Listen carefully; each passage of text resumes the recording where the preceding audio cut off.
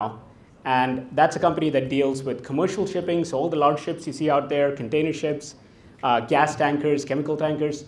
There's a lot that goes into operating them. Most of them are almost floating nations in their own right, with 6 or 7 countries involved in every single decision. So we help build software, AI, a lot of different tools to optimize, manage all of those things with an eye to the people that actually work on those vessels and the people that are actually served by those vessels. Finally, I think, and I only say this to tell you about the kind of perspective I've got, right? I've seed invested in quite a few companies, and I consult and advise a large number of companies. So I have the unique experience of having built a company myself, but I see a lot of founders. I see a lot of founders go through a lot of different stages in a lot of different countries. So some of these things are just amalgamated learnings or observations from my side, from what I've seen.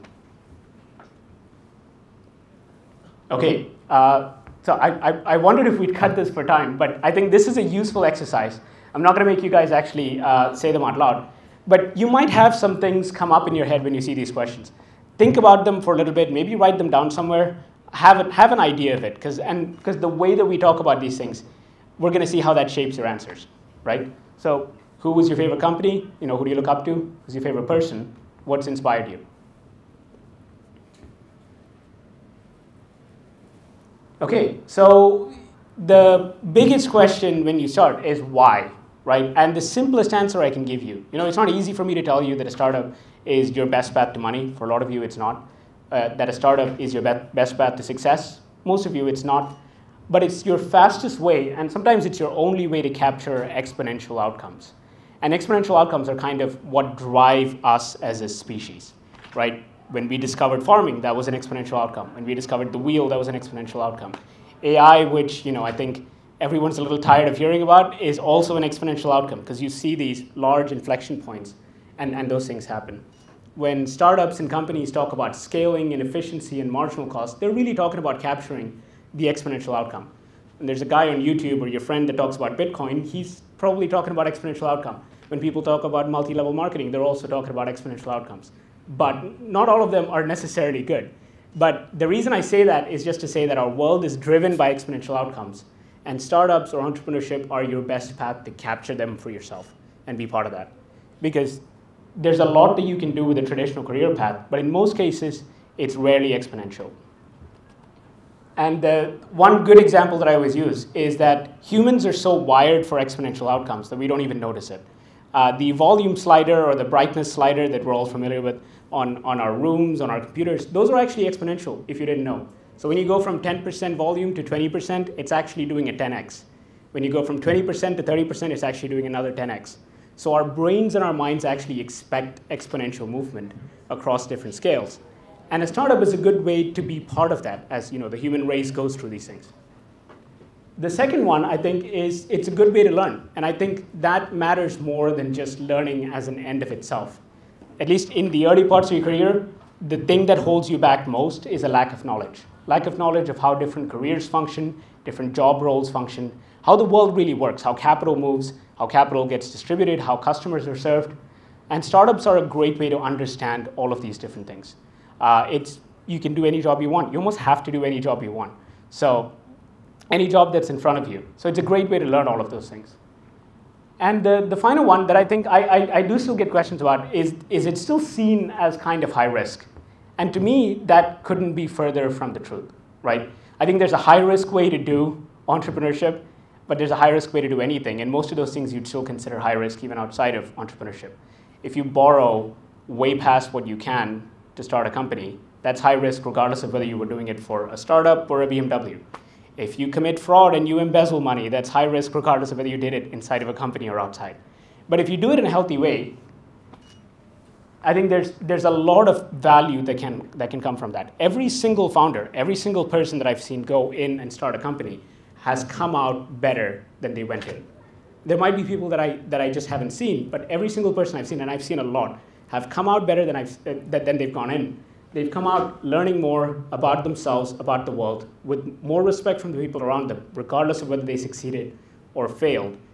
In some cases, with more money.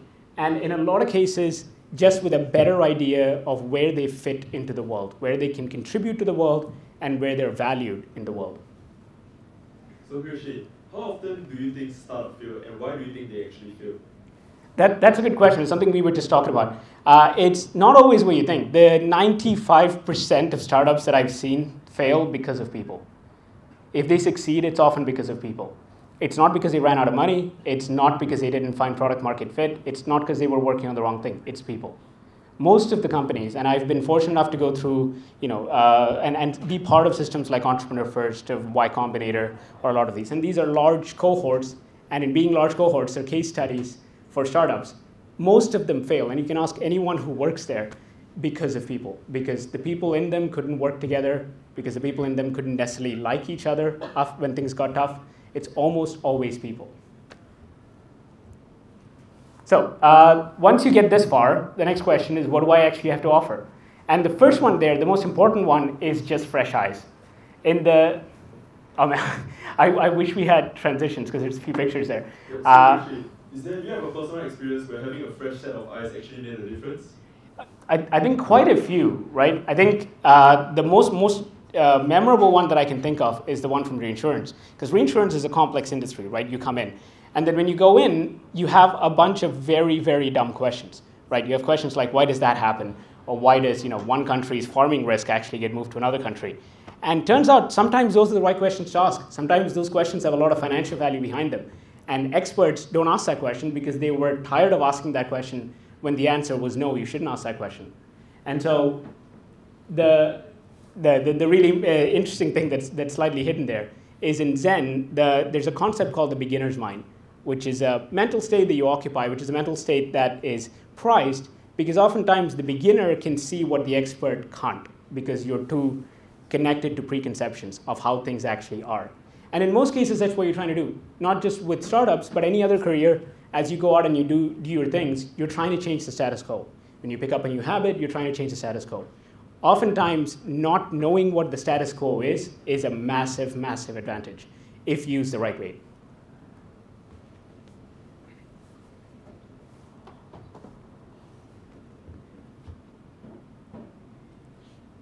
All right, I'll just vamp for a bit.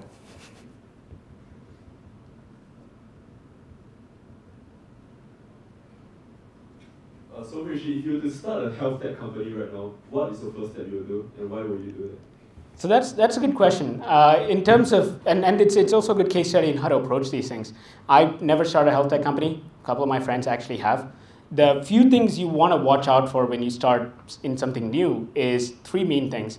You want to look at who your customers are. You want to look at what your unit economics are. And these things, I think you've heard before. They get drilled into you. And you want to look at what your edge is, right? My biggest edge, if I said I was going to go into health tech, is I don't necessarily have one personally, but it's also always about finding your unique perspective, right? Someone that's very close to me in my network has diabetes. So that's a very high quality source of information for me to learn more about something from a personal lens as someone who's directly affected. That's an edge, right?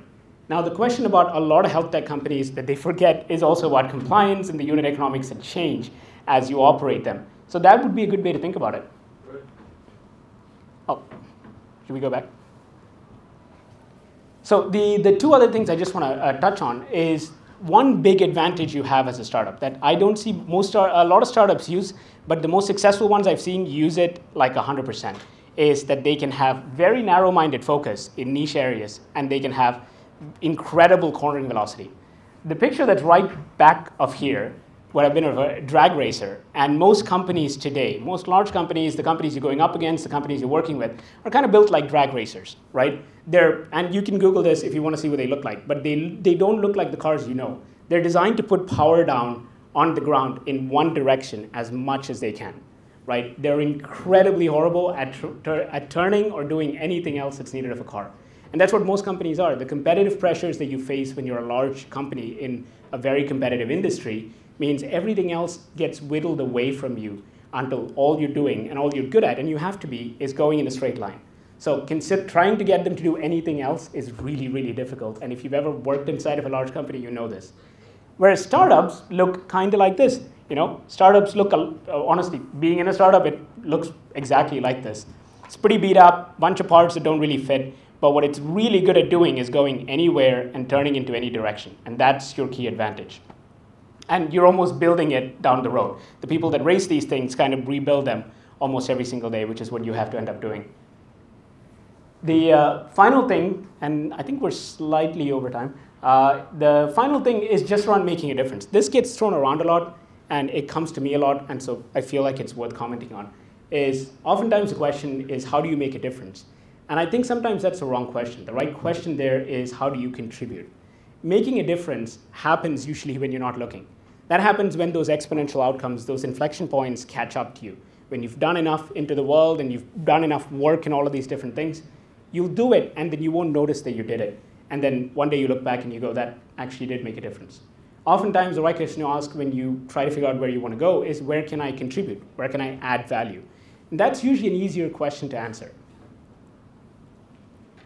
So the next one is, what then do I work on once I start, right? Hopefully these are a little understandable, but they're kind of stacked on top of each other. The first answer there really is, it doesn't matter.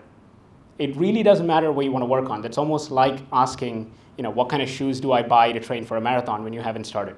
The answer really is start. Start and respond to problems, because that's honestly the only skill you need, is start and get really good at responding to problems. There is no amount of prep that will keep you from needing that skill. And if you're good at that skill, you honestly don't need as much prep as you think.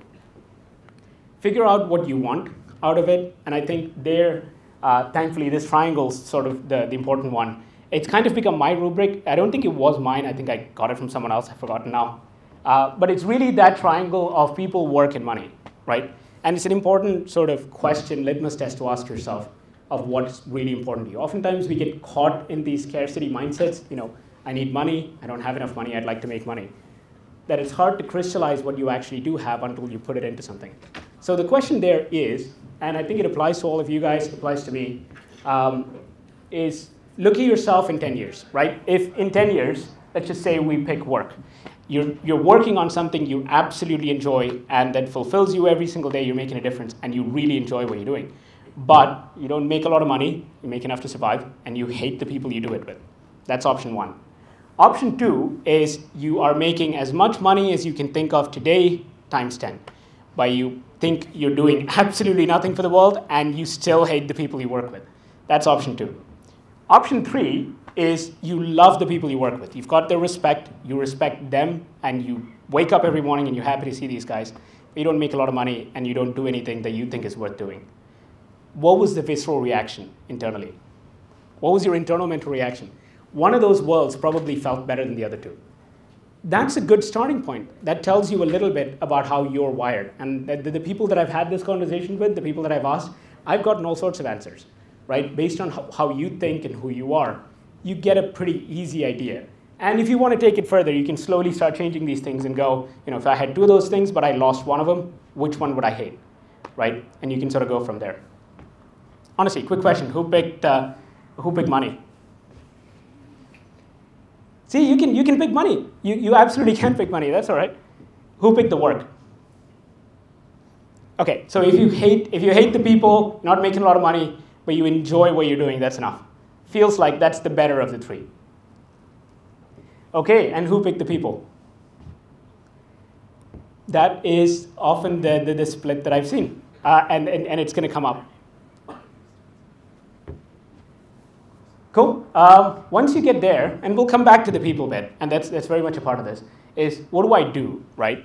And that sort of flows for me almost logically, right? The edge that you have, the edge that anyone has, especially when you begin into something new, which is oftentimes where you can have the most impact, your edge really is your perspective. And when I say perspective, I don't necessarily mean your mental perspective. I mean the perspective that you've had because of the life you've lived, right?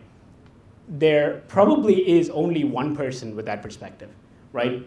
The people that went to your high school, maybe a couple hundred. The people that went to your class, maybe 30.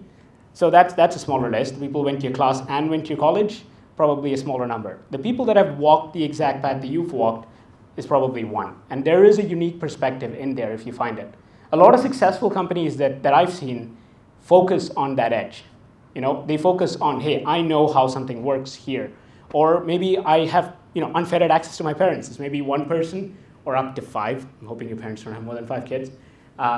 people that have incredible access to those two people that are your parents. That's an edge. That's an edge that I promise you I've seen people turn into massive companies. What your perspective does for you is gives you problems.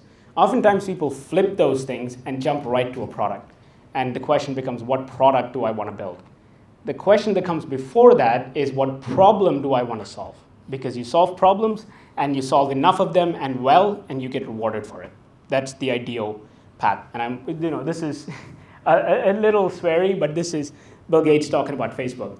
And it applies to, I think, the wider world of companies, which is if you can solve a large enough problem, and you can either solve a big enough problem or create economic value through solving that problem, you can capture a part of it for yourself. That's what most companies do. They create more value than they capture. Unless you're a monopoly, in which case you can capture up to 99% of it. But in most cases, you create more than you capture. Once you've got your problems, you find your solutions, and the solutions are your product. In certain cases, like early Apple or certain death cults, marketing is your product, where you're not necessarily selling what's here, you're selling the vision of the future, you're selling problems of the future, you bring them into the present, you sell them, and you exchange that for capital.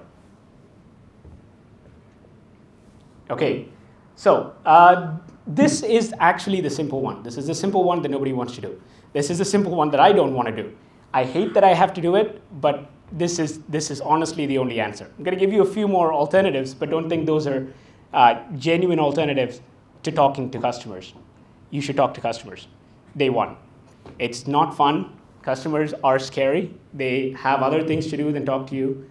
They don't want to talk to you. You're often trying to capture them from doing something they want to do, but you should talk to customers. Customers can often lie to you. Customers can tell you that they want your thing, but they don't actually want your thing. Or they can tell you they hate it, but they might actually end up using it. You should still talk to customers. Customers don't want what you have. That's actually a really good signal. In most cases, they don't want to do it. When you are an entrepreneur and you try and start a company, honestly, most of your life, even if you go in a corporate job and you try to do things there, your biggest enemy is the status quo. You're trying to change the status quo because you don't think it's good enough. And you're trying to find people who agree with you that it's bad enough, and they're willing to put enough effort into it. Most people jump further ahead and imagine the time when they are the status quo, when they're a big enough company or a medium-sized company, and they start from there and go, this is how I'm going to scale or circle. But oftentimes, you've got to get from here to there. You've got to get from that 0 to 1, and then 1 to 10. That's the hardest part, when the status quo is completely against you. And that's your biggest challenge. And talking to customers is the only solution there. The more you talk to customers, the more you get a sense for how to do things. It's the same way that, if you want to make friends, you've got to talk to people. The more you talk to people, you find out why people don't like you. The more you talk to people, you find out who likes you, right? And so there is genuinely no solution other than that iterative loop. Rishi, how do we find our first customers to talk to, and how exactly should we talk to them? I think there's a few different ways of doing it, especially now, right? It used to be you had to pick up the phone. It used to be you had a massive Rolodex, you collected a bunch of phone numbers, then you'd sit there and cold call. I've been part of companies where that's all the CEO did, that's all the sales team did, is just go down a list of phone numbers and call people, like in Wolf of Wall Street. That's how you talk to customers. Today, you're looking for not just talking to customers, you're looking for eyeballs, right? It's a lot of places that we go. There's in our phones, in our lives, outside. So you're looking for places where you can reach customers. Oftentimes, just talking about what you do and who you are is a good place to reach them. Like, you might even get inbound from doing that. Because in the early days especially, you're the product. When you're an early startup, you, the founders of the company, and the people in that company are often the product. People usually, I'd say my earliest customers were not people that bought what I made. They were buying me and my co-founder and the people around me. They were buying our ability to build what they wanted, our ability to build into the future. So that oftentimes is your biggest product. And talking about that, I think, will help you find the customers that you want. But 90% of the time, there is just no substitute than finding those people and knocking on those doors. The worst that happens is a no. Cool. This is just a few additional things. This one's going to be controversial, and honestly, this is the hill I'm going to die on, is be open with your ideas, right? I think stealth mode is one of the worst things that ever happened to startups, is be open entirely with your ideas, because your ideas suck. Every idea that has not met a customer, every idea that has not met enough people to have solidified around fixing all of the things that were wrong with it sucks, right? Anything that happens in a vacuum in your head, at best, is a good product for you as a customer. And in most cases, if you're the person starting this journey, if you're the person that's going about trying to change things and trying to build something new, you're likely a unique person. So rarely is it a good idea to build a product for yourself because there may not be enough of you to use it. So be very, very open with your ideas. They're not usually the edge. Things usually win on execution more than idea. We did a little bit of an exercise at the beginning, and it's something worth researching, sort of looking into. Almost every successful product or company or person won usually on the execution. I've seen bad ideas with great execution succeed all the time. It's almost a given. If I see a bad idea with great execution, I'm pretty sure it'll win. A good idea with bad execution almost never wins. Very, very rarely does that ever win. And finally, these are just smaller things, which is, find specifically what your edge is and then polish it as much as you can. Because in most cases, people are buying the future of you. And I think the stock market sort of demonstrates that a little bit. It's all future discounted valuations. In most cases, people are buying your ability to move things forward and sort of build more. And there, polish matters more than you think. You think the thing that you built or the thing that you have or the service that you provide is what it is. But it's actually the polish that tells people that you can build more. So Rishi, I think some people are afraid that when they talk about their ideas might be stolen. So how do you counter that? So there's a couple of parts to that, right? I don't think ideas can be stolen as is. I think in a lot of places we've left that land behind. It may be in AI, maybe in very, very young industries, something doesn't exist simply because nobody's thought about it. But in almost any case, including AI, I think, because a lot of smart people work in the field, it's not because nobody's thought about it. Your biggest threat is going to be what you're not thinking of. Why hasn't anyone else done it? And the answer, this is the only wrong answer, is because I'm smarter than everybody else and I'm the first person to think of it. It really can't be that. In most cases, someone else has thought of it, probably started to do it, and then failed because of something you're not going to see. You're not going to see until you get there. So in most cases, talking about it is often the right idea. And the other part of it is no one can really steal your idea. If your idea is something that can be expressed in a sentence and stolen in a sentence and remembered in a sentence, it probably wasn't very good.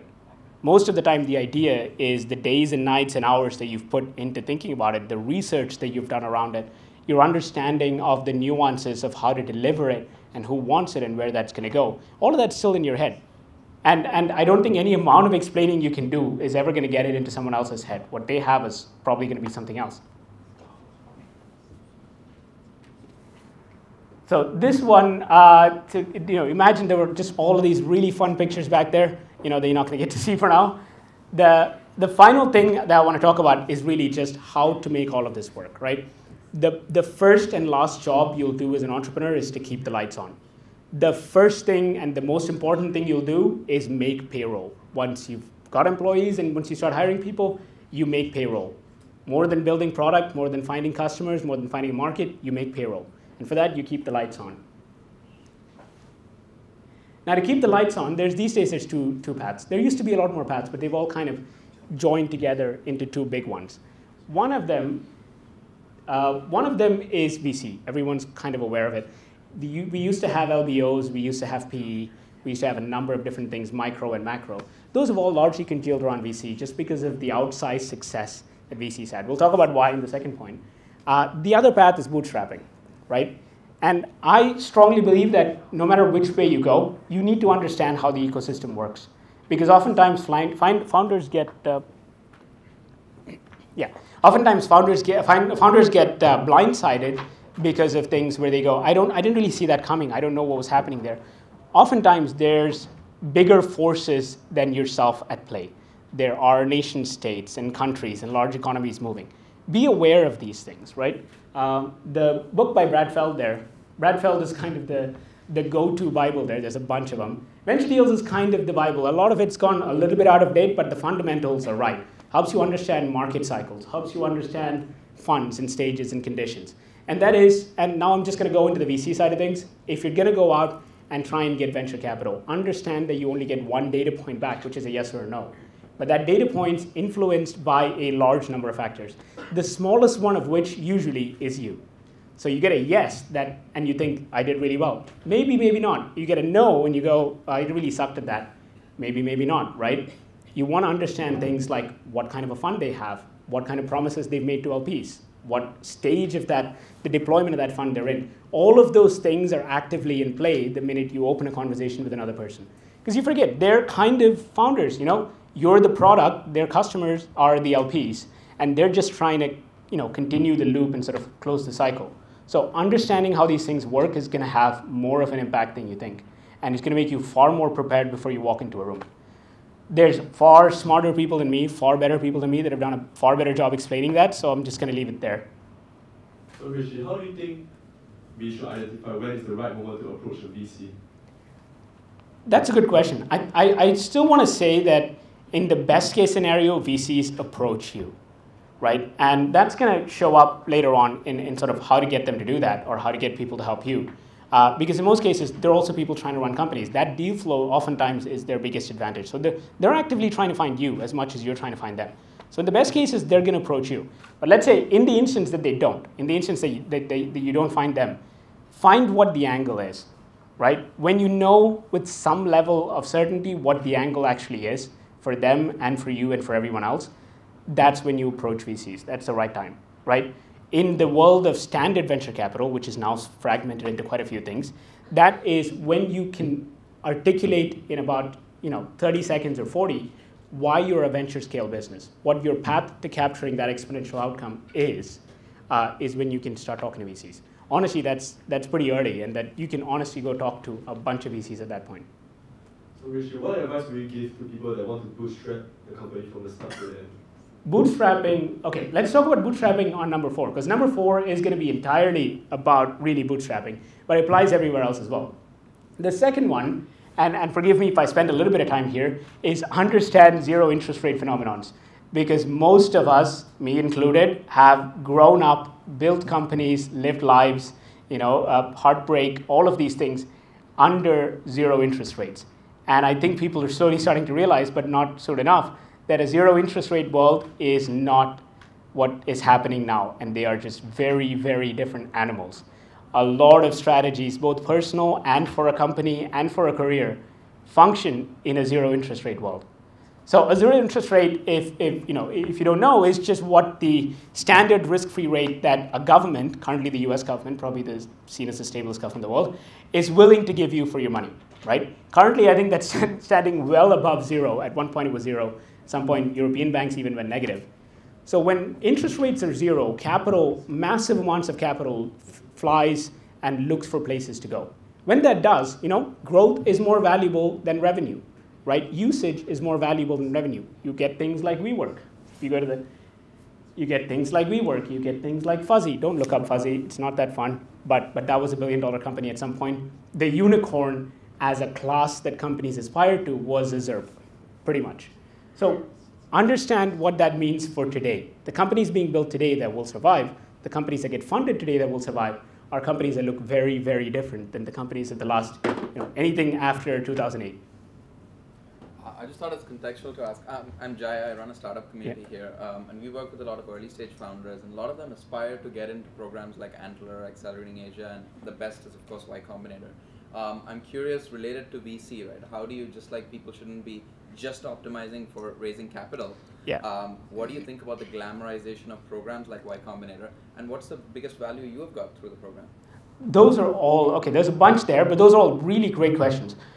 In terms of the glamorization of those programs, I think every hype cycle goes way above what actual value is. Anytime there's a hype cycle, whether that's about office space or decentralization or something else, there's usually some value there. It almost never gets going without some value being there. But usually things way overshoot and way undercorrect. So do I think they're overvalued? Yes, right? Definitely. Do I think there's a lot of value in there for the right people? Absolutely yes. In most cases, you're looking to find, and this comes back to the original, you're looking to find people. If you run things yourself, it's often a lonely place, right? And I don't just mean that from a psychological perspective. Oftentimes, the force multiplier really is your network and people that know the right things, that know the right sentence at the right time, or the right person at the right time. So what a lot of these communities are trying to do, and they succeed more often than they don't, is in trying to connect you to those people. And of course, they take their pound of flesh for doing that. So if you're the right person, if you really feel like the odd man out, and sometimes you'll be able to tell almost immediately, it probably isn't for you. But there is still a lot of value in these things. In the case of Y Combinator, and in the case of, I think, Antler is trying to do that. I think they're starting to succeed. What they can also do, and this is weird to say, is they can unionize entrepreneurs, right? Very often, VC tends to be, which is on the other side, and customers tend to be, and partners on the other side, are all far better organized than founders. Founders tend to largely just do their own thing. That means that there's almost no collective bargaining power. There's no enforcement or reputation mechanism. And that means that in markets where those things don't exist, like a lot of deep Asian markets, founders get treated really poorly because that information doesn't leave. There's not as much of a tight network, right? Terms, really onerous terms, get floated by VCs. So in a lot of places, these networks function as unions for founders to sort of set base level bargaining terms so that people don't get really screwed over. So there's a lot of value in at least them existing there. Thank you. Yeah. Cool. And so this, I kind of covered. Part of that is figure out what your network is and sort of really charge that network, right? And you do this by talking to people, being open about what you're doing. In most cases, realize that people actually want to help you, me included, right? The people that you meet and the people around you, they actually want to help you. In most cases, they can't because they don't know what you're doing. And it can be very easy to go into a hole and just sort of do things. And it's very hard to talk about something that's only 10% there or 5% there with all the worry that comes from that. But when you do, you'll find that people help you. When you do, you'll find that you actually create more spaces for those things to actually happen. Yeah, and this is connected to that. So essentially, show progress. And this connects to partly bootstrapping as well. Whatever you're doing, show as much progress as you can to the rest of the world. Because you don't know where those connections will come in. If you think about the last product you bought, the last person you liked, the last person that was your friend, they probably did or said something that they didn't think was very important. It's just that they happen to say it to you at the right point in your life, at the right moment in your life. And you're creating more opportunities for that to happen the more you show progress and sort of build in public. Yeah. The final one, and there's a picture there if you pull it up. This is, maybe go forward. Yeah, this is AI generated. This took a few tries. But no, it's insane that AI has gotten good enough to do text now. The one thing to really understand, and more founders, that a lot of founders, especially that I respect and look up to, have said the same thing to me, and this is especially important when you bootstrap, is understand your runway. Have an incredibly tight grip on your runway. And I don't mean financial. Financial is usually the least important one. Your personal runway, that means your relationships with people, the people you value in your life, that is a consumable resource if you treat it like one. It's a renewable resource if you treat it like one. And most founders, especially when you get into building things, treat them like consumable resources and then they run out. So understand what your personal runway is. Understand what your emotional runway is, because that can catch up to you. More companies I've seen fail due to burnout than running out of money or building the wrong thing. And I've just seen that happen a lot. So keep an eye on your runway. Your financial runway, that's the company one, is going to be the easiest one to keep track of because that's just a number in a spreadsheet. As long as you check that spreadsheet and update that spreadsheet, you're fine. The other two are going to take a lot of work and pay attention. So the final one, and this is just going to be relatively short, is just around force multipliers. And you almost always, because remember, we talked about capturing exponential value, is look for force multipliers. That might be somebody you know. That might be something specific. That might be your network, your background. Maybe you found a big bag of cash in the couch. Whatever it is, find what your force multipliers really are. And today, there's just one thing that kind of dominates everything, which is the, AI. And I think this has kind of started permeating the discourse almost to the point of some amount of rejection, natural rejection. But mostly, I just want to talk about a few unique things, right? Because the one thing that's kind of clear to me, and is becoming clear to a lot of people, is it's something that's impossible to ignore. Maybe you want to start a company in AI, maybe you don't, right? Maybe you'd rather just do its own thing, and you have other things, and you want to focus on other things. But it's becoming increasingly harder to ignore, and an easy force multiplier if you don't. So then the two questions become, how do you be founder in a world with AI, or an entrepreneur, and how do you be an AI founder? And those, to me, have very different answers. The first one here is look for the commoditized pieces. Look for the largest pieces of AI. because they're trying to tackle the things that humans have tried to do for a long time, and we're now getting really successful. Processing large amounts of human data, that's now possible. Automating responses, marketing, sales. So large parts of these things are now getting automated. And so those are all things you have to do as a founder. Those are all things you need as a company. And so they're oftentimes the best places to look because they give you the biggest force multipliers. The reverse kind of applies to you if you're an AI founder. If you're trying to build a company in AI, for the love of God, please don't pick the big ones. There are far smarter people, and unless you can tell me what your edge is specific to that, maybe that is just where you grow up, and maybe that's your specific perspective. It's unlikely you'll compete because the prevailing narrative, and I agree, is that a lot of these large spaces like RAG and a few other places are going to end up as winner-take-all markets. They might eventually be commoditized, but much like the early days of e-commerce, they, for quite a while, will be winner-take-all markets. So you want to be very careful as an AI founder going into that. And then you just want to look at what you can build, right? Like the one hard rule that I say is definitely use it. Definitely use it as much as you can, because we've created this thing and this new way of doing things. It's almost like coding or design or a bunch of other things.